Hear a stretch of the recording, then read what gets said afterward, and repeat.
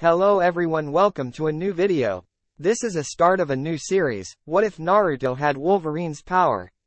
Enjoy. First seal, assault. The pain was fading. That was certain enough, but it was fading slowly. As the boy, bruised and beaten, cut in several places by sheer impact trauma, forced his one good eye open, and that only halfway from the swelling on his face, he could feel the slight burn as his body healed, again. Every year this happened. Every October 10th a mob came looking for him, and the beatings were getting worse. Especially as he continued to recover. He was lifted gently by a pair of arms belonging to an Anbu in a dog mask, and the familiar jolt and bounce of a shinobi running as fast as he could began. He was heading to the hospital again, he knew. The Hokage would be there, as soon as he found out, but why couldn't he stop it from happening in the first place? The blonde boy didn't know who was doing this to him, and the people who did get caught somehow mysteriously walked free within hours with all charges dropped. He was in so much pain sometimes that he almost wished it would all stop. But then he'd hear a vague and somewhat shy giggle in the back of his mind, a soft voice that he could never quite place saying something he could never remember, and he would drag himself back up and fight for his life. Even now, when his very blood was leaving a clear trail showing the ANBU's progress, as the boy slipped into unconsciousness, he'd recall vaguely the girl, that much he was sure of, and his attacking the bullies who'd cornered her. He'd lost of course, but he'd fought them hard, drawing their attention, and luring them away from their first target.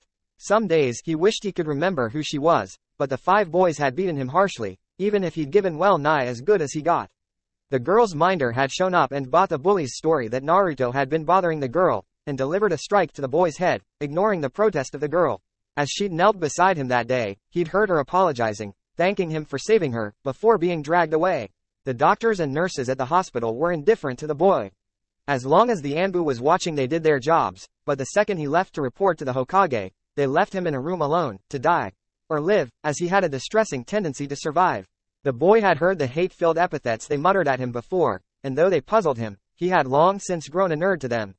It was not living he was doing now, it was surviving.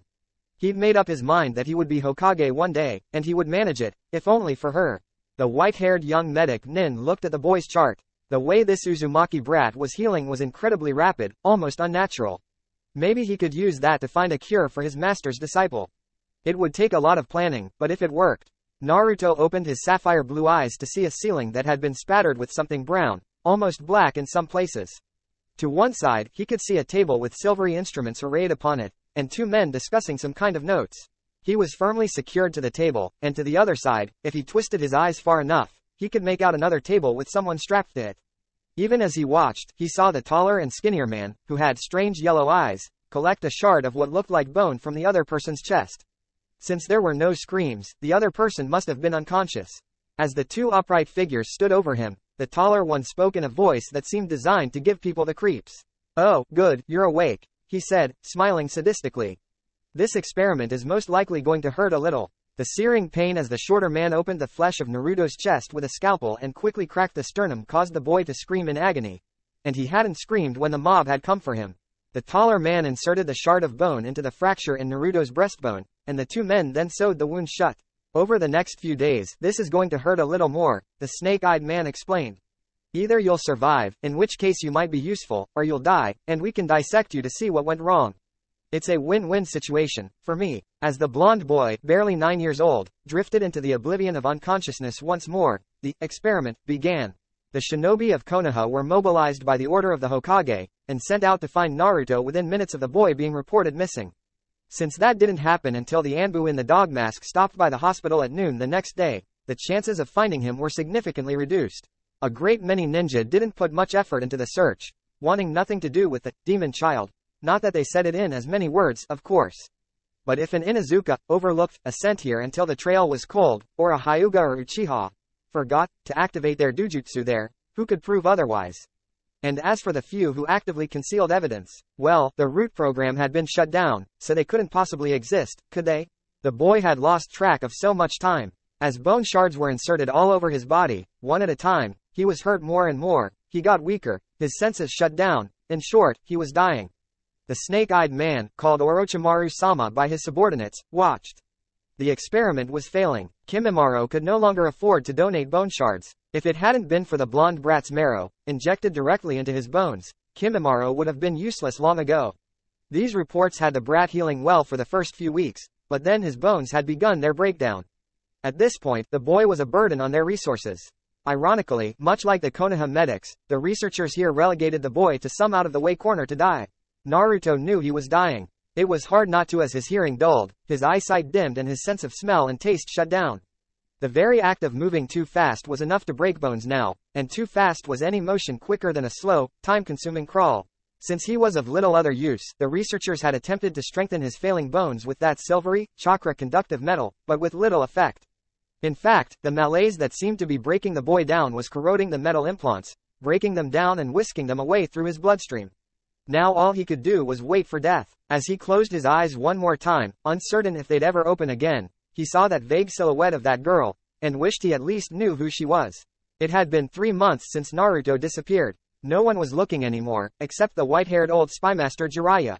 He'd even given up writing to search, a fact that depressed the former Anbu called Hitaki Kakashi. But he was the only one allowed to look, by order of the council.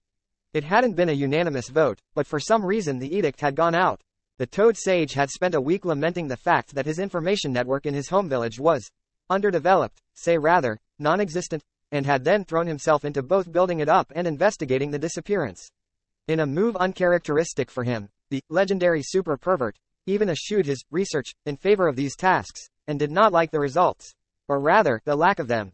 Someone was sabotaging his efforts. The academy took in its next class in another 3 months, and most of the prospective students couldn't care less about this whole mess.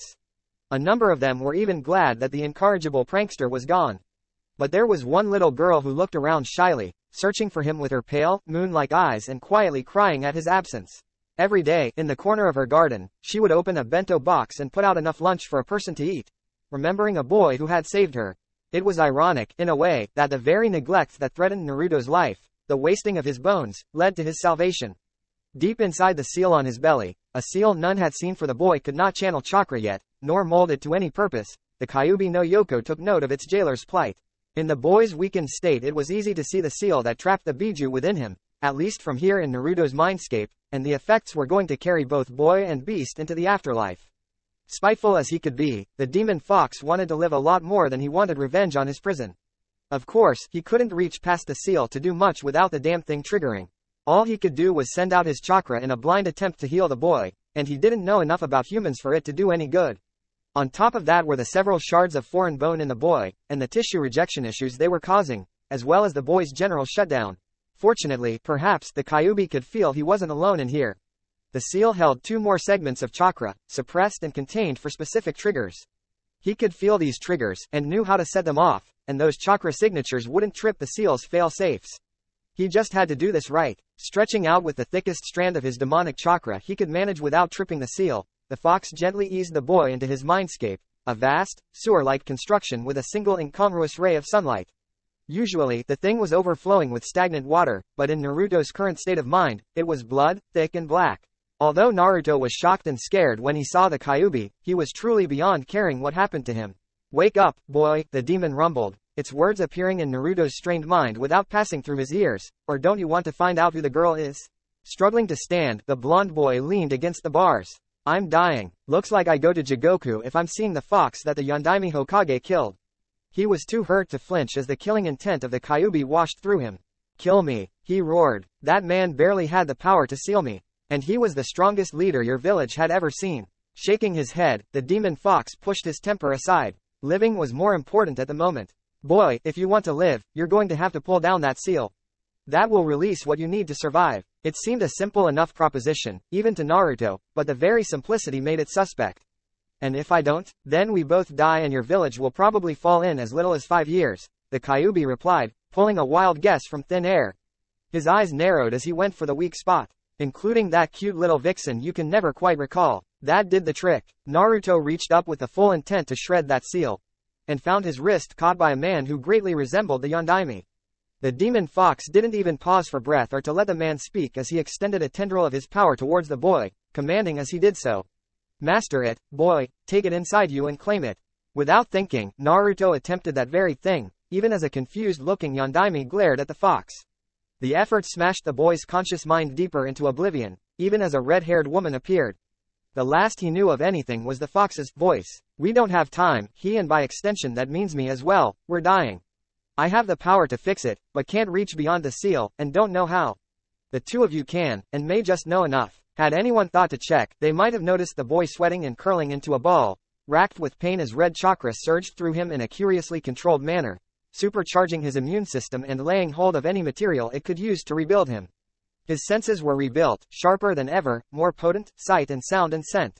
His bones were strengthened and healed, stronger than ever, shifted around as Kimimara's Kekkei Genkai was assimilated in a unique manner, as claws, blades of bone stronger than tempered steel, grew within his arms, and the muscles and nerves surrounding them shifted to facilitate their use. The bones were further strengthened as the remnants of the chakra conductive metal were retrieved from within his system, and plated onto and tempered with his bones. The last and possibly most essential phase was the enhancement of the Kekkei Genkai of the Uzumaki line, the unknown factor that allowed them to heal quickly, and resist diseases and poisons, as well as maintain a lifespan at least half again that of others. This would mean his wounds would heal impossibly fast, and his immune system would vastly increase, rendering him almost immune to toxins and illness. As the chakra infusions that were all that was left of Namikaze Minato and Uzumaki Kushina faded, the Yondaime's echo turned to the demon fox. You've only got 3 hours, use them well, and get him to somewhere or someone safe if you can. He then suppressed the seal as he faded away, smiling at Kushina, sacrificing themselves for their son a second time. It was perhaps fortunate for Orochimaru that he, Kimimaro and his top spy from Konoha were not present when this happened.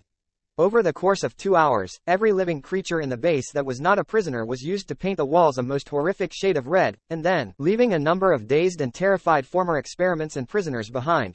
Although in Orochimaru's strongholds the difference was negligible. The creature that had slaughtered so many tore across the countryside at top speed.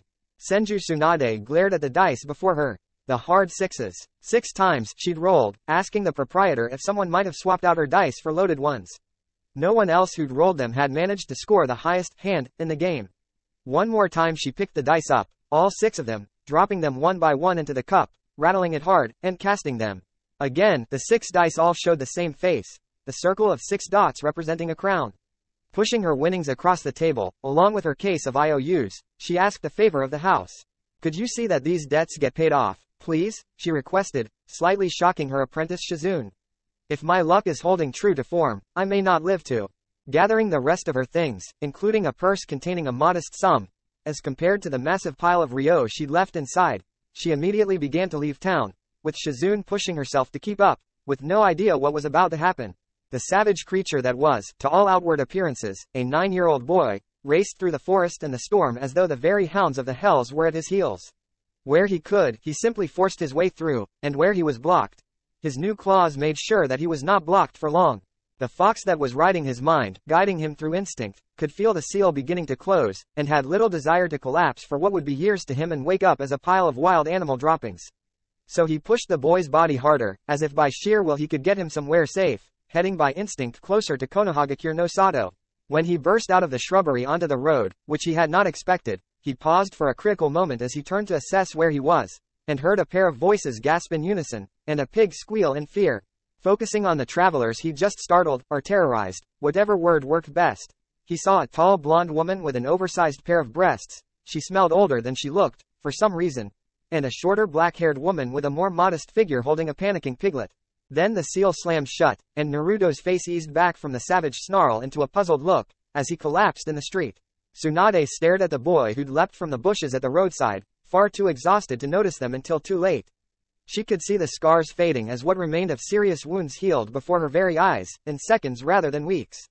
His clothes, what remained of them, had once been hospital issue, but were now little more than decorative ribbons. He looked familiar, too, as though she'd seen him somewhere before.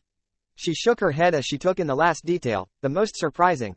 The blades that emerged from his hands, 3 on each a good 8 inches long and from what she could see, sharp as a razor.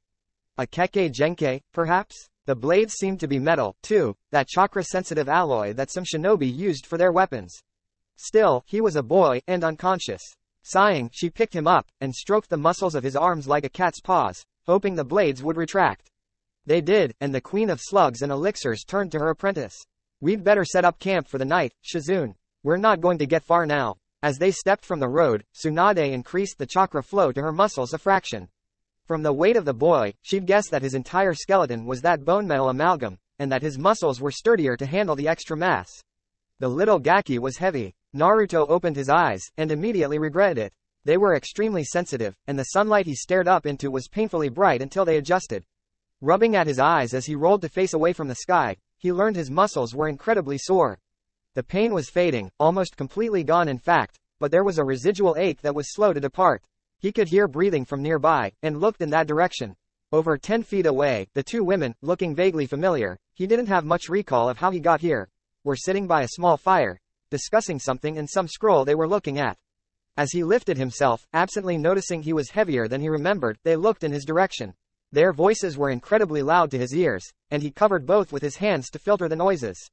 The old one who didn't look it smelled overwhelmingly of sake, and the other had some rather acrid scents about her.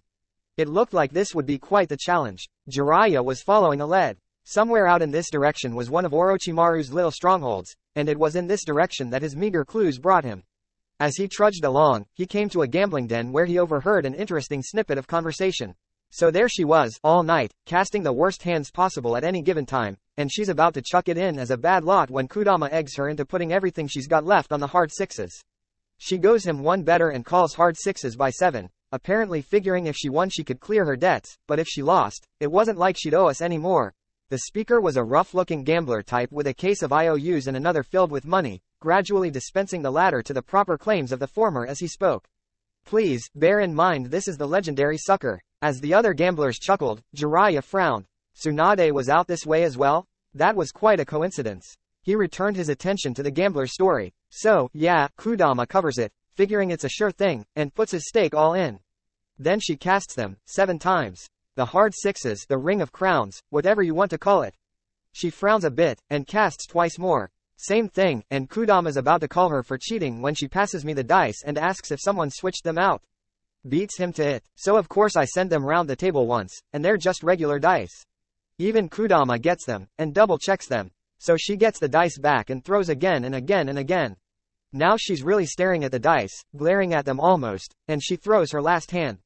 Hard sixes. She's won, and asks me to see to her debts. Kudama insists she's got to be using loaded dice and points at her as she's leaving, and an extra set of dice falls out of his sleeve. Now everyone sees how suspicious that is, so I pick up the dice on the table and cast. Sure enough they're loaded, for all the ones. Seems Kudama switched them when he was looking them over. So we had Oniyama take him out back to discuss things with him. As the gamblers laughed riotously, the Toad Sage calmly walked away, at least to outward appearances. No one knew better than he how Tsunade's luck ran. If she'd scored such a massive win, her life was most likely in danger. Breaking into a run, he chased her rumored path from the village. Naruto stared at the claws that extended from his hand. After explaining where they'd found him, or rather, he'd found them, they had told him of what they'd seen. He'd always healed quickly, if not this fast, and he'd rapidly learned how to focus his senses, from self-defense if nothing else, but they'd had to help coax the 3 blades from his arm. There was a particular muscular twist to it, and a similar one to retract them, and of course, he had to want them to do so. A moment's testing was all they needed to determine that yes, his bones were all melded with the silvery chakra conductive metal that now laced them. It presented an interesting idea for a shinobi to have weapons that couldn't be taken away from them, but in most such cases rejection issues clouded what was possible. As the 3 packed up their camp, the older lady, Tsunade, spoke. I can't believe we forgot to ask, Gaki, she apologized, sort of. What's your name? Naruto, he replied, handing Shizune the folded bedding to place in a storage seal. Uzumaki Naruto. He realized, falsely, that these 2 nice women wouldn't want to travel with him anymore, and sighed as the Sannin lady stiffened, which to his young mind confirmed his guess. If you could just point the way to Konoha, I'll get out of your hair, sorry to bother you. He lost what he was trying to say as Tsunade grabbed his shoulders and began investigating his face. Yes, her features were there, a little harder at the edges, mixed with the father's, and with that blonde mop, there was only one person that could be. Seeing the fear start to rise in his face, she loosened her grip as she crouched, talking with him on an eye-to-eye level. I'm sorry, I didn't mean to scare you, it's just. I knew your mother. When I heard she was killed, I was told her child, her son, didn't survive, that he'd been killed by the Kyuubi. A vague image rose in Naruto's mind. The 3 figures he'd seen last night, working together. The Kyuubi providing the chakra, the redhead focusing it and the Yondaime directing it, into him. He didn't know who they were, but from what the Hokage had said to him, they were probably his parents. He couldn't picture anyone else, with a handful of exceptions including these 2 nice ladies, who cared enough to save him. He was about to speak when a sudden explosion of smoke burst in front of them and an old white-haired man in red and green, standing on the back of an outsized toad, appeared, beginning to loudly proclaim himself, hurting the boy's ears. Jiraiya had spotted the boy, and with the two women distracted, had decided on a fine prank to get back in the swing of his normal routine. As he appeared, he began his speech, hoping to impress Naruto and tick off Tsunade, just a little. "Attend," he cried, striking a pose on the back of Gamatoro, one of the battle toads of Mount Myoboku. "I am the mighty toad. Sage." His planned speech was cut short as Naruto flicked his arms outward and his claws sprang forth with a meaty, snicked. By instinct, the boy crossed the blades across his chest, guarding his vitals as he watched the intruder. He was worried, but if these nice ladies were in trouble, he'd help them. Not that it seemed necessary as Tsunade gritted out the newcomer's name, in pieces. "Jiraiya," she said, almost sweetly if you could ignore the grinding teeth behind it.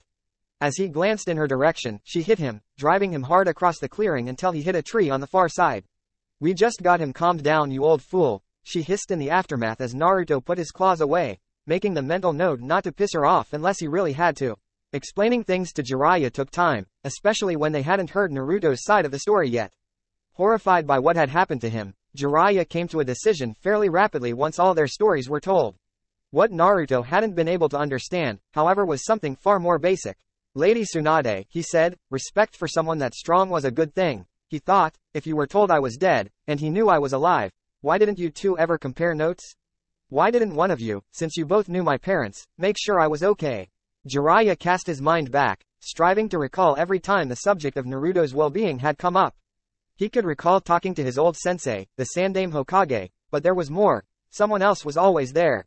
A man with a heavily bandaged arm and face. Shimura Danzo. Why, he didn't know, but it was very suspicious. "Naruto, I was always told you were doing fine," he explained. "I trusted the man who told me that, and perhaps I shouldn't have, but that was my mistake. I don't know how I'm going to make it up to you, though." He paused a moment. "I have a plan. I'm the only one left looking for you, Naruto, so I can pretend to keep searching, throwing people off the scent. It was mostly luck I found you this time anyway. If Lady Tsunade is willing, would you like to get some early training for the academy from her in Shizune?" The Toad Sage was pointedly ignoring the glares from his old teammate at this point. Sighing, Tsunade turned to the boy. Truth be told, he was safer out here with her than he was in Konoha for now. Maybe they could figure out what had happened to him, and why his abilities were so far enhanced. "I'm happy to teach you if you want, Naruto," she agreed, deciding to pass the first part of his training off on Shizune. "But I'm not sure how much you can learn before the academy starts."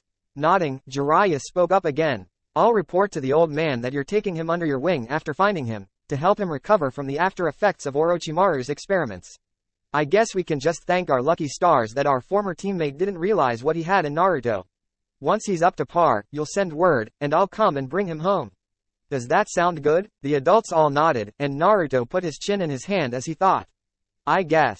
I'm going to miss Ichiraku Ramen, though." The Sandaime Hokage, Sarutobi Hiruzen, the professor, the god of Shinobi, sat staring at Jiraiya's mission report, before destroying it with a quick, localized fire jutsu.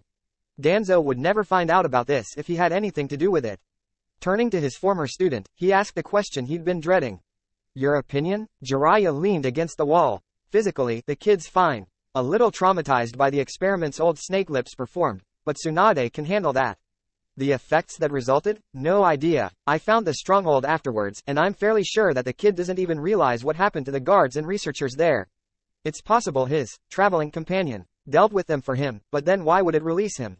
He shook his head. Too many questions there, including, why didn't the Kyuubi kill the other victims? Returning to the topic at hand, he chuckled. "You should have seen him, sensei," he said. "The way he lit up when he heard that he'd be getting a head start on the academy.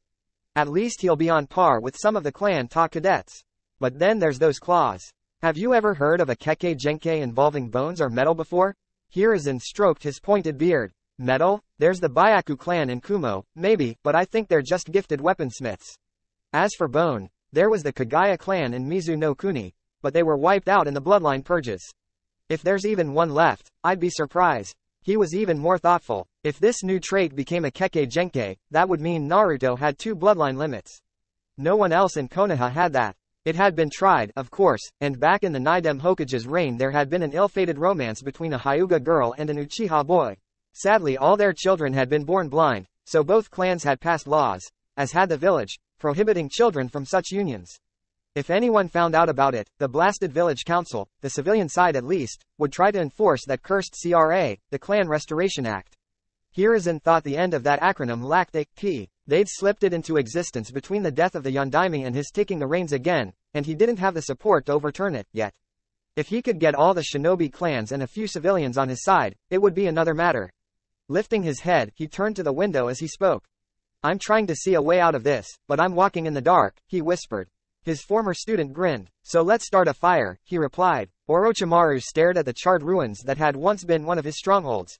It was utterly destroyed for his purposes now. As he'd explored the facility before putting it to the torch, he had to admit that whoever had done this had a certain flair for decorating. He giggled as he stepped over body parts. From some of the damage, if he hadn't known any better, he'd have sworn that he'd turned Kimimaro loose on the place. No survivors, and all prisoners/experimental subjects had been liberated.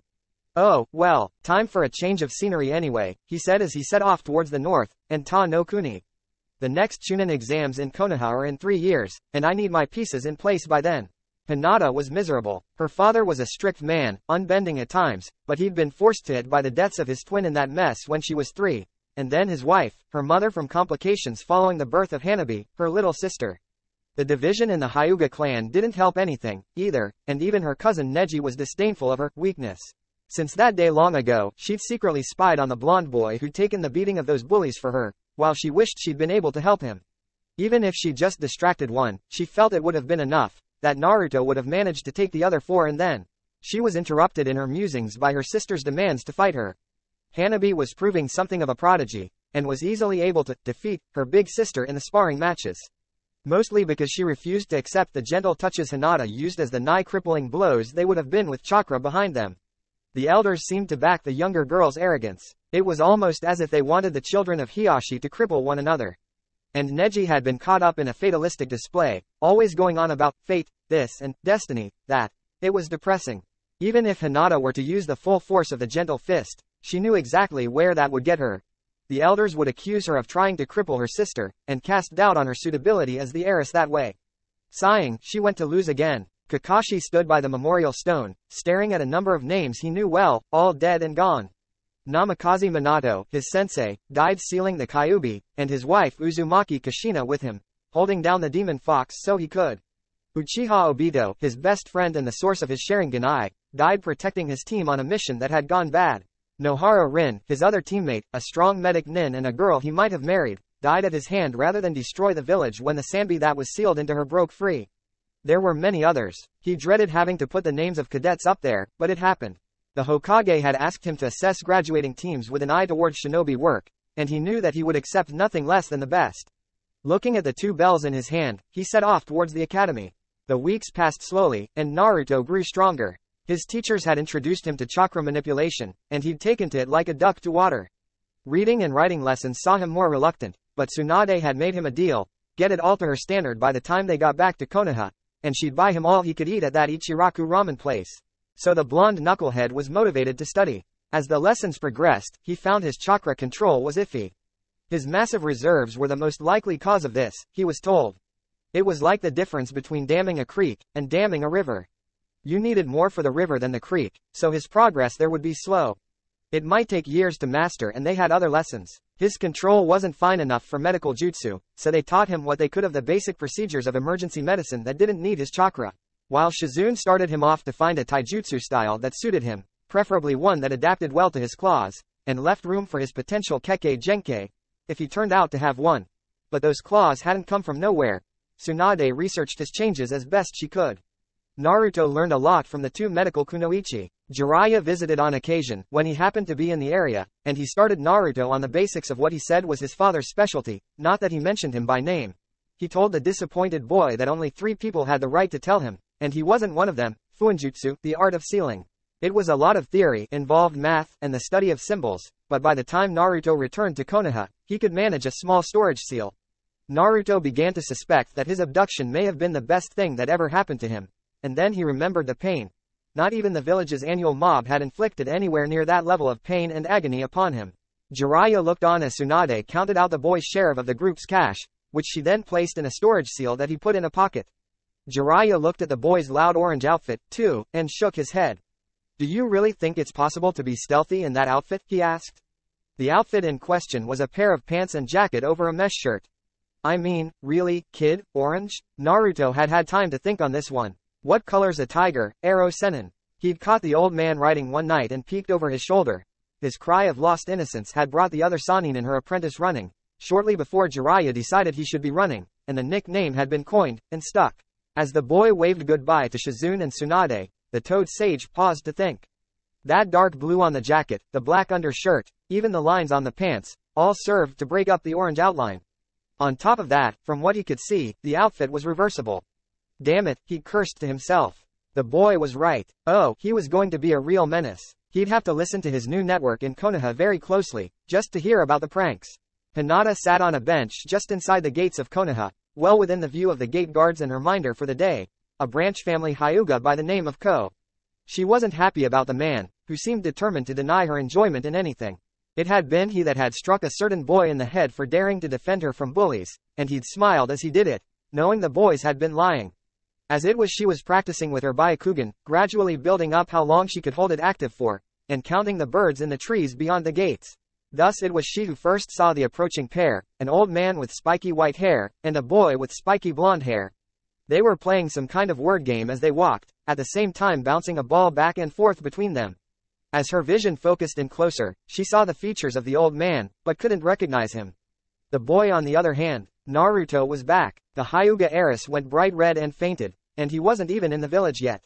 Hyuga Ko was watching his charge as she practiced the bird counting exercise, a task for children. That Hinata was only 9 meant little, she was the clan heiress, and should be better. On seeing her blush and faint, he activated his own Byakugan. There was only one situation that provoked that kind of reaction from Lady Hinata. Whenever that demon foxboy was near. There, outside the gate, with that old man. Seeing that his charge was unconscious, and the gate guards were 2 men he knew had no love for the Kyuubi brat, he spoke to them. That demon's coming back, he's out there now. I'm going to stop him. Want to help? 2 quick nods and the impromptu assassination squad assembled, stepping outside the village and vanishing. The old man had to be distracted, and that was the task before Kurai, the younger of the 2 guards. The older, Hattori, was the lookout and backup in case something went wrong. As they closed in, the plan started out perfectly. Kurai stepped out and threw a smoke bomb, and the old man moved after him, having let his guard down this close to Konoha, not expecting a threat from inside the village. Which he should have. Was he slipping in his old age? It was then that Hyuga Ko made his attack, a kunai in each hand. The boy had limited strength and leverage, he might have been able to hold back 1 arm, but certainly not 2. It is said that battle plans seldom survive contact with the enemy, and Ko's hastily assembled attack lacked 3 very important pieces of information. First, the old man was the Toad Sage, with quicker reactions than most and decades more experience than his foes.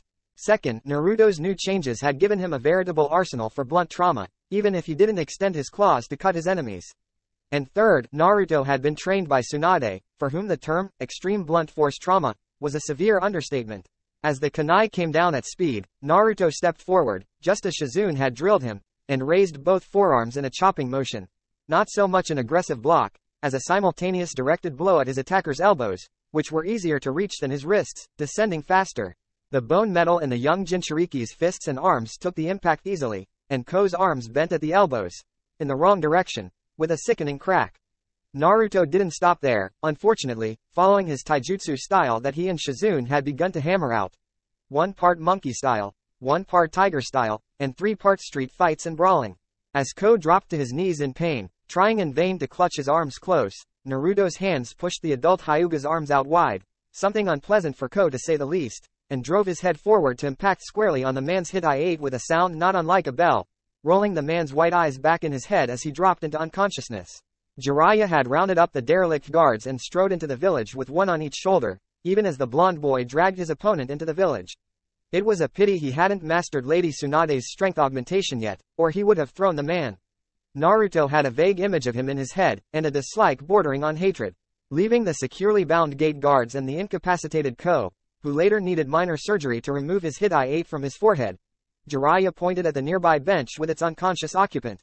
Naruto, you wait there while I go report this, he ordered. Naruto nodded. The difference between serious Jiraiya and regular Arrow Sennin was something the 2 of them had hashed out in short order. Keep an eye on the girl in the gate. If an invasion occurs, ask yourself what I would do. The 9-year-old boy grinned. Pick up the girl and run, he cheeked, startling a laugh from the old man, even as he sat beside her, noticing her scent. She smelled of a garden and sunlight, he decided. It was a good scent, one he'd remember. Shaking his head, Jiraiya leapt to the rooftops and went to report. The bench was a comfortable place, and Naruto was not hard-tasked by Jiraiya's directives. His thoughts wandered back to the first few days after Tsunade and Shizune had taken him in. At first he'd been fine, but then the nightmares would set in, and the snake-eyed madman would come back for him, with a set of scalpels and a giggled, "Can't have you running around with my property, now can we?" And as the knives made their first cut he would wake from the horrors and tremble, a cold sweat covering him as he cried, screaming, "Why? Why did he do this to me?" It had taken Tsunade and Shizune both a long time to get through to him. There was no way they could tell why Orochimaru had done this. He was insane, and obsessed with collecting jutsu, and the Kekkei Genkai were, by definition, jutsu he couldn't have. So he wanted them even more. It was Tsunade's words that made the most sense to him though. If Orochimaru could be understood by us, truly understood, that would mean either we were as mad as he is, or that he was sane. Since he obviously isn't, maybe it's a good thing we can't understand him. He still had the nightmares, but they were less frequent, and he rarely woke up with his claws ready anymore. The blonde Jinchuriki glanced at the sleeping girl as a breeze whispered across them, and she shivered. Taking off his jacket, he laid it over the girl, and returned to his vigil, waiting for someone to come. "He's that strong?" Hiruzen asked in a serious tone. It was just bad timing on Jiraiya's part that Danzo had been here when he came to report in. The old war hawk had demanded the boy be arrested for attacking the guards, only to be shot down. They were outside the village, and approaching peacefully while playing a game, and they were attacked by our guards who'd abandoned their posts and a Hyuga ninja who abandoned his charge, the Hokage said wearily. "If anyone should be punished, I believe it should be the ones who started the attack." He waved away Danzu's advice. "So where is he?" Jiraiya snorted, "As if I'd leave the gate unguarded. He's down there keeping an eye out for us, and watching the Hyuga girl sleep. I'd get us some trusted Anbu and new guards down there quickly, were I you." Hiruzen nodded and rang the bell by his desk. His assistant poked his head through the doorway. "I need Cat's Anbu team down to the gate, with a new set of guards. The current guards and Hyuga Ko are to be taken to Ibiki-san. Then send for Hitaki Kakashi, please," the Hokage said, and the other man nodded. Turning back to Jiraiya he went on, only to stumble to a halt. "You'd best get back to Naruto." He trailed off, for Jiraiya had obviously anticipated Hiruzen's orders. Hinata was warm, and felt safe. She didn't want to open her eyes in case she had only dreamed that the boy who'd saved her was back, after 6 months of absence. She could however hear the argument that was going on as she sat there, with someone's jacket over her. That alone convinced her that Naruto's return was real. She couldn't think of anyone, not even Neji, who would put their own jacket over her simply because she was sleeping. Cracking one eye just a little, she could see her cousin, looking angry, as the blue-eyed boy stood between him and Ko. Why was her minder for the day lying there trussed up like a chicken? She began sorting through the angry noises her cousin was making, to get the gist of the fight. Neji was in his second year at the academy, as opposed to regular schooling, and was trying to assert his non-existent authority from that. Naruto, at least she hoped it was Naruto, was having none of it. "I was told to wait here and watch what's going on," he said, a little irritated by the older boy. "It took me 10 minutes to set that. Fool's arms, and I'd rather you didn't cause my prisoner any more pain until after he's in tea and I, okay?"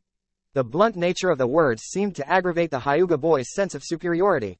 "As if you could defeat a full-grown shinobi," he sneered, and again reached to release the wires. Naruto once again slapped Neji's hands away from Ko. "He underestimated me, and didn't have anywhere near as much surprise as he thought. And if you do that again, I'll stop holding back." Neji paused as this boy, a year younger than he if he was any judge, made that threat.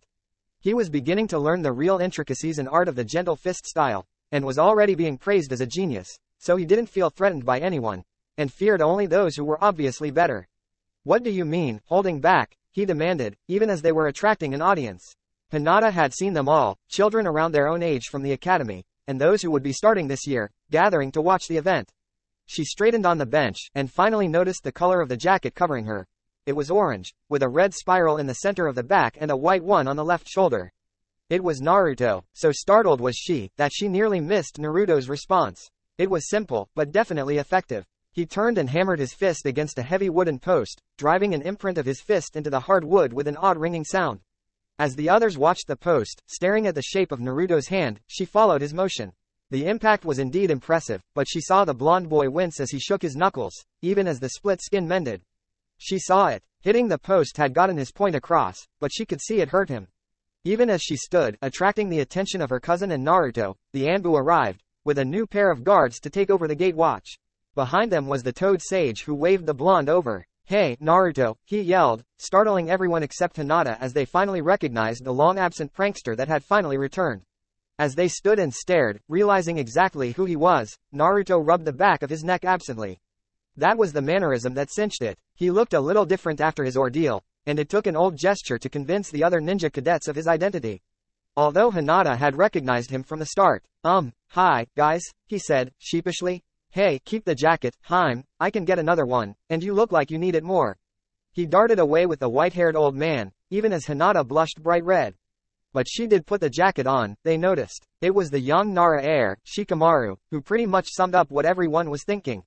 This won't be boring, but man, this is going to be troublesome. The Shinobi Academy of Konohagakure no Sato was considered to be second only to that of Kumogakure no Sato for the quality of its education, although by the rumors and intelligence Jiraiya had gathered from his new network, it was declining thanks to the civilians on the council interfering with the curriculum. As he glared at the information he'd laid out on the Hokage's desk, the older man having finally been alone for once, he pointed out the discrepancies. Shinobi history in Konoha is being edited, and quite openly, too. Did you know that none of our young cadets knew about Uzushio, let alone why the entire shinobi force above Chunin wears its symbols? He spoke in a low, forceful tone. 3 years ago, a bitter Hyuga Hiyashi had seen his daughter in the jacket that Naruto had given her, a jacket too large for her at the time, that she had refused to give up. Konoha now had 2 ninja candidates wearing orange, and surprisingly, they made better marks in the stealth training courses than anyone else. If that's not bad enough, graduating genin candidates are only tested on 3 ninjutsu, and by coincidence, Jiraiya's tone did not agree with his words, being heavily laden with sarcasm. Those are the 3 that take the least chakra to use, even if they do require a certain amount of control. Hiruzen shook his head as he listened to his spymaster. It got worse, he knew. He'd read Jiraiya's report, and knew the relevant information, so this meeting was more of a strategy session than anything else. As things stood, Naruto, with his huge reserves and terrible control, was going to fail. That a higher number of other students were also likely to, than at any point in the past decade, pointed to a conspiracy. The written tests were horrible, but when Naruto had proven able to spot a genjutsu seal on the test papers themselves that he was given, that course of sabotage had been abandoned. If it had not been for his lack of fine control, Jiraiya was certain the young Jinchuriki would have made shinobi already. If that was his desire. Naruto sat on a log beside a public park, watching the children play under the watchful eyes of their parents and minders. He was no fool, and knew they would chase him away if they could. He'd been so close to success last time he'd tried, but it was no good. No matter how hard he tried, he just didn't have the fine control he needed to use the Bunshin no Jutsu. His taijutsu was up to par with the others, even if he hadn't revealed his real edge, keeping his claws concealed. To the surprise of many, he'd become adept with the tonfa, wielded in each hand, as they seemed to blend with his taijutsu quite well, although he'd never explain why he'd chosen them. In truth, he hadn't, but Shizune had noted on one of her trips to Konoha, Tsunade still refused to set foot in the village, even to visit Naruto, that they might be good training for when he did use his claws.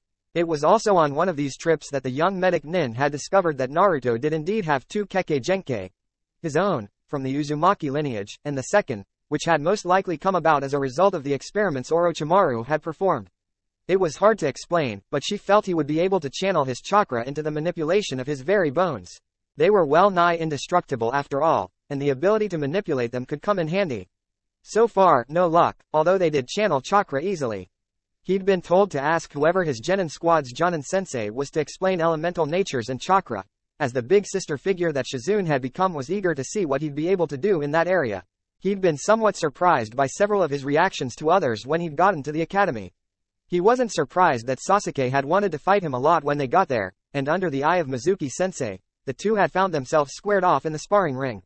The basic academy style was modeled on the Uchiha style, enough so that it was hard to tell the difference at times, and the Uchiha boy had been heavily tutored until that horrible night when Itachi destroyed their clan, not long after Sasuke entered the academy. Not long after the boys' first match, in fact. When Mizuki-sensei had restricted them to academy style only, Naruto had groaned inwardly. It was all wrong for his body type, he needed a fast, sweeping style, and although the academy style's straight-line motions made it a good first style to learn, Sasuke had years on Naruto in the use of it. So Naruto had waited, and left the other boy an opening in his guard, which Sasuke had promptly taken advantage of. Despite the children not having forehead protectors, the forehead is quite hard, and as the Uchiha boy's fist drove past Naruto's defense, he dropped his head a fraction and took the blow on the hardest part of the skull for anyone. With his bone metal, it was even harder on Naruto. The sickening crunch as Sasuke's hand broke was clearly audible, and the academy-style kick that laid the pain-distracted boy out was textbook perfect, despite Naruto's lack of experience. If it hadn't been for his broken hand, the blonde's opponent would have been easily able to block the knee to his gut, but as it was, he went down. As the medic Nin rushed over, Naruto added insult to injury as far as the Uchiha heir was concerned, as he crouched down beside the other boy and helped set the bones in his hand. Naruto smiled as he recalled that day. He looked over towards the academy yard, where Sasuke brooded against the wall, despite being tagged as Rookie of the Year. He did keep demanding fights from Naruto, which the blue-eyed boy accepted or blew off as he felt necessary. The Uchiha was obsessed with getting stronger, and putting the worthless trash in his place. Naruto liked the place he was, thank you very much, and wasn't giving it up. He glanced over at the other boys, gathered in a group. Sometimes he'd even go along with them, but their parents were present today, as were those of everyone else, and Naruto didn't want to create friction. His gaze trailed across to the girls, where Sakura and Ino were fighting again. Before he'd been abducted, here he shuddered. A nightmare had hit him hard the night before, and he'd woken up, claws out, screaming, not her. Never her. Although he couldn't remember any of the dream except that, Naruto had been drifting towards the pink-haired girl, but the moment he'd set foot in the classroom had put paid to anything like that. As the banshee screech the girl had apparently perfected against Ino had caused his highly sensitive ears some major pain. So rather than sit anywhere near the cause of such pain, he instead took a different seat, one next to the girl he'd given his jacket to. She was actually wearing it then too. His eyes sharpened as he corrected an earlier thought. Not everyone had their parents present. Hinata's father wasn't there, or she would be over there with the other girls, but the distinct absence of the orange jacket she'd grown into, a little snug in some places, now, but she refused to part with it, pointed to her being. He sniffed the air, catching her scent. His ears twitched, although he wished they wouldn't, as it was a dead giveaway that he was focusing on his hearing, and he pinpointed where she was. There, behind that tree, about 10 feet behind him and to the left. He wondered why she did that, and vaguely recalled the discussion Tsunade had had with him on his last trip to see her. Something about girls noticing boys before the boys noticed them, although he didn't fully understand it. Still, the academy years had been good, and he'd made a few friends, to an extent, and learned a lot. Tomorrow was the last day before Genin exams, an event he dreaded.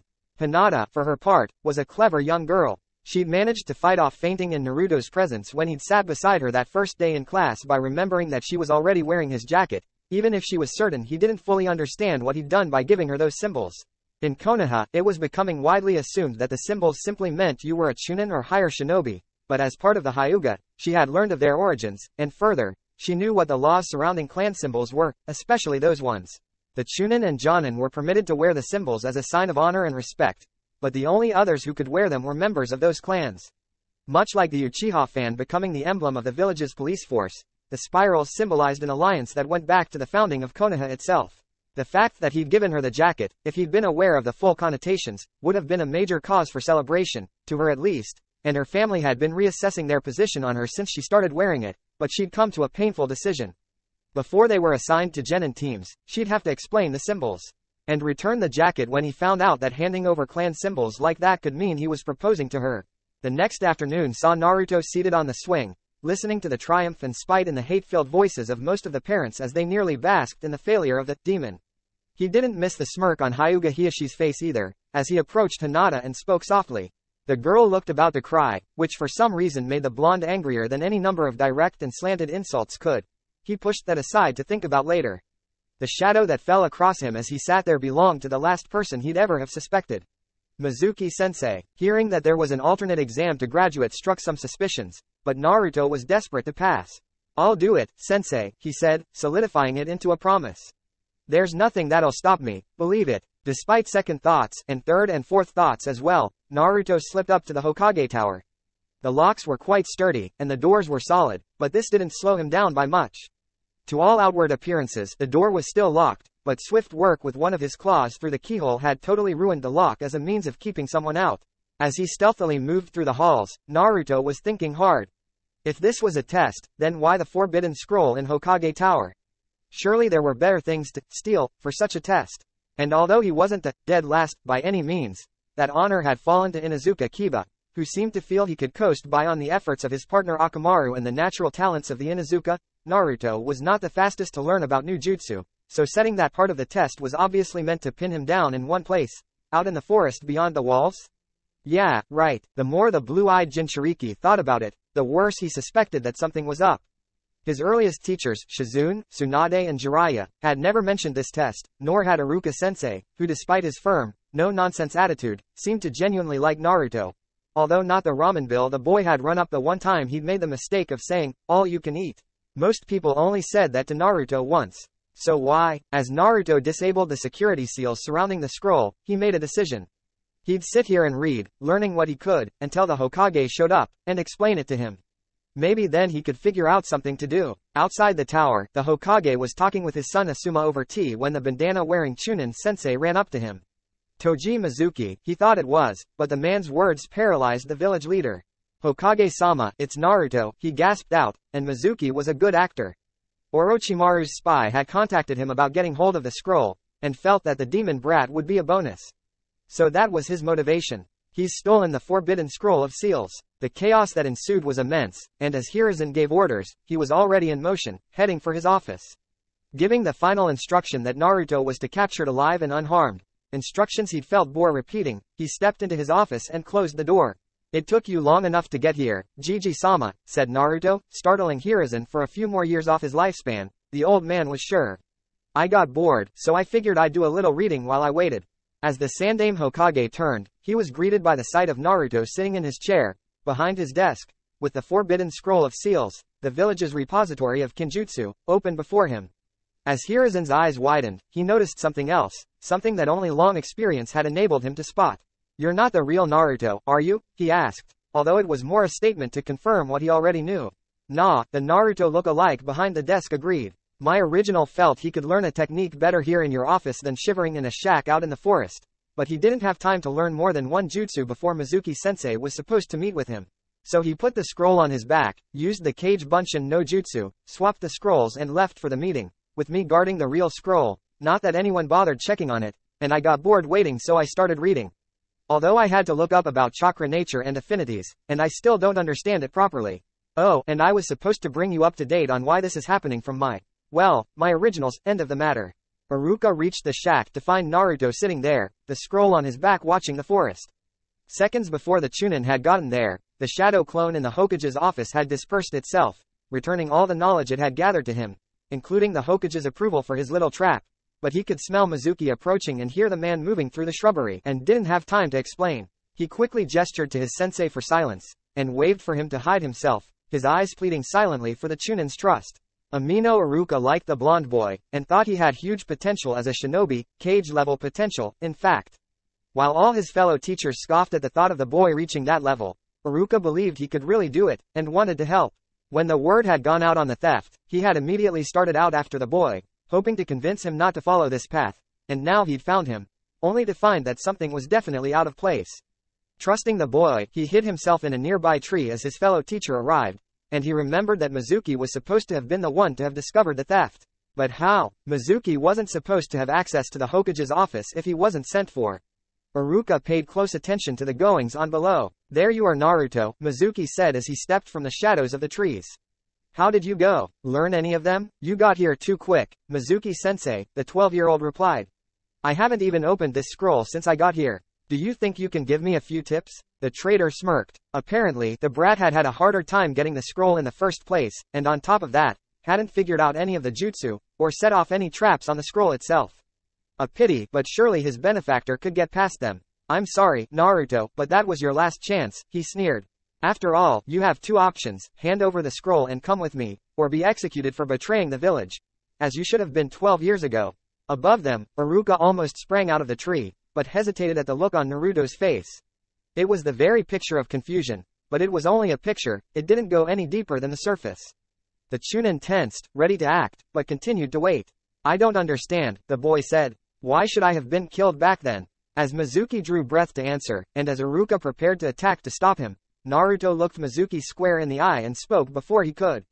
Don't you realize that would release the Kyuubi from its prison? Stunned, both Chunin, the loyal and the renegade alike, froze, even as Naruto lifted the scroll from his back with one hand and slammed it, on end, into the ground beside him, striking a formidable-looking pose for one so young, determination writ large in every inch of him.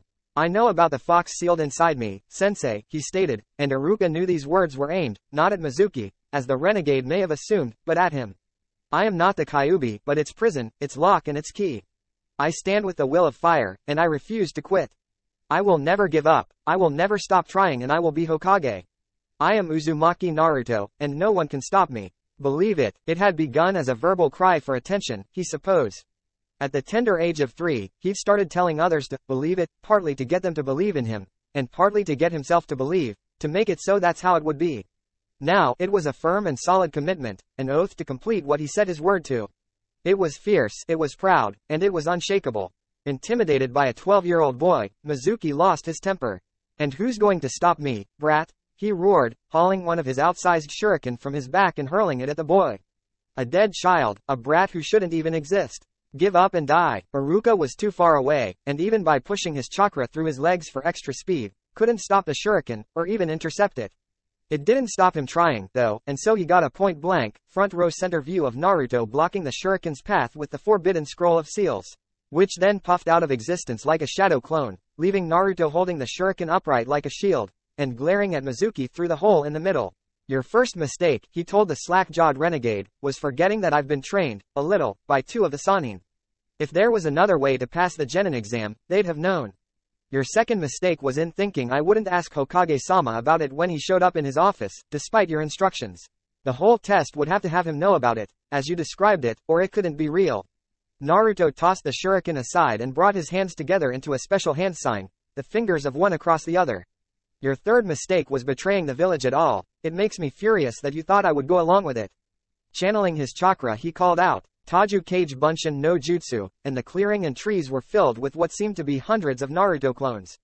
And your last mistake was in thinking I didn't learn anything from the scroll, when all I said was I hadn't opened it since I got here.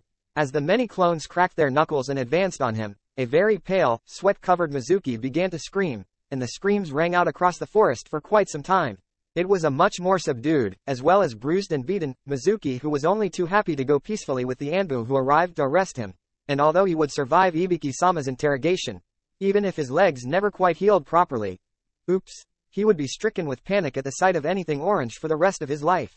As Hiruzen arrived to speak with Naruto and Iruka about the events of that night, the blue-eyed Jinchuriki rubbed at his neck as the gibbering traitor was taken away.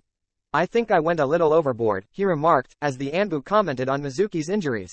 What did you beat him with, kid? One of them, in a monkey-style mask, queried. In response, Naruto held up his hands, and then pointed at his forehead. Damn, next time use something like a club, kid, he's got all sorts of broken bones all over. The boy waved it off. I made sure not to hit anywhere vital, he said, and turned to the Hokage, who had finished taking Iruka's report. The old man looked at the boy, and saw his parents. They were there, in his face, his stance, his very attitude that screamed at the world. Here I stand. Come get some. He reached into his sleeve, and smiled as he withdrew the hit I ate therein. Uzumaki Naruto, he said, deliberately, with the ranking Anbu and Iruka as witnesses. Konohagakure no Sato thanks you for your service in unmasking the traitor Toji Mizuki. As this mission required you to fail your Genin exam, and with the evidence before us that you are capable of such jutsu as are required, I hereby raise you to the rank of Genin on my authority as Hokage. Congratulations, Naruto. He paused and then continued once Naruto had calmed down a bit. This task will be credited to you as a low-end B-rank mission, but is to be held under strictest confidence from any except your Jonin sensei and teammates. You may say you were under special orders, but not what the mission was until released to do so. Do you understand? Naruto was suddenly all business, rather than his usual self. He would probably always have problems stemming from his time as Orochimaru's captive, and as now, they would crop up as cases of extreme seriousness, beyond what anyone his age should have to endure. Hi, Hokage-sama, I understand. The dawn was breaking through the windows of his office as the prospective Jonin sensei entered with the forms to assemble their requested teams. As he looked them over, he placed his hands together in front of his face, steepling his fingers as he gave the official version of the previous night's events to the Jonin assembled before him. In the silence that followed, the Hokage then went on. This means that there shall be 10 teams from this year's crop of Genin, and one of them will have Uzumaki Naruto. Any questions or comments? Hitaki Kakashi cleared his throat.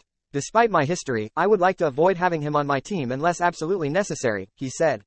I hold no grievance or grudge against the boy, he's as gutsy as they come, if a bit of a knucklehead. However, I am certain that the village council will insist that I train the Uchiha heir, and from what I've read, they get on like a house on fire. Yuhi Kurenai paused as she ran that thought through her mind. Wait, she said, isn't that a good thing? Kakashi stared at her with that one eye of his, smiling. Have you ever been in a house that's on fire, Kurenai-san? Flames, destruction, panic.